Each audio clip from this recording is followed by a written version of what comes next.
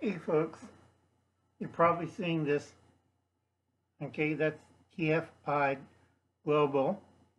And President Crazy did something for one of our members in the Five Eye group. A lot of you guys don't understand what them clowns talking about. So I'm going to try to fix this. Okay.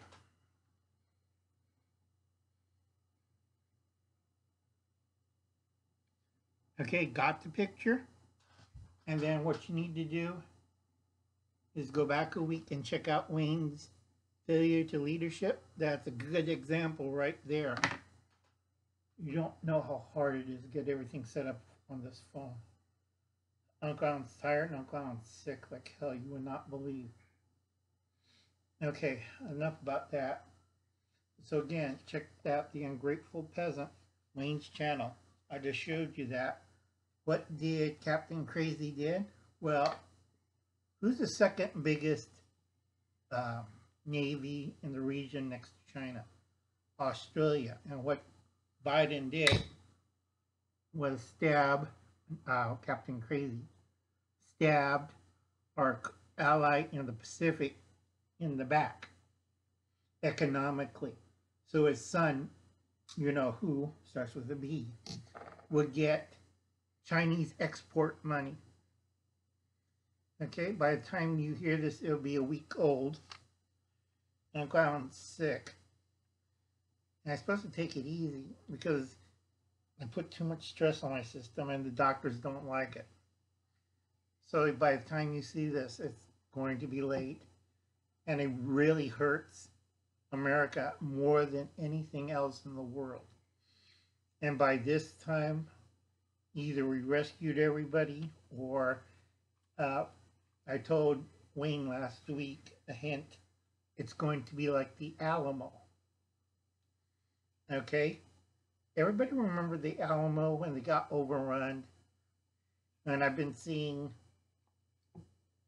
the Taliban's not that smart. They can't even get a black copter off the ground. They just hover and bounce around on the ground.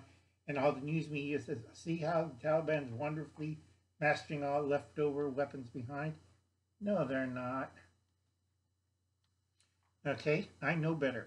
A lot of that heavy equipment's going to China, Iran, and Pakistan. Most likely Pakistan. Because they're already sending the pilots to getting the Black Ops to there. Now, this offsets the balance in India.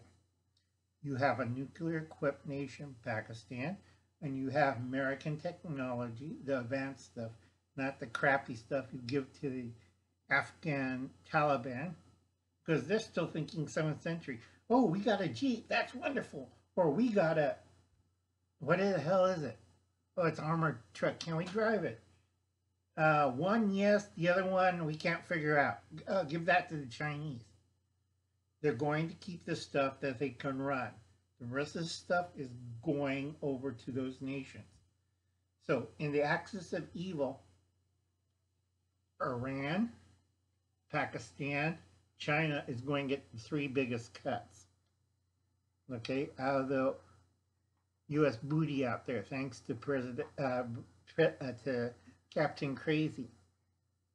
Korea is mad because they're getting like, oh yeah, we'll give you some stuff, don't worry.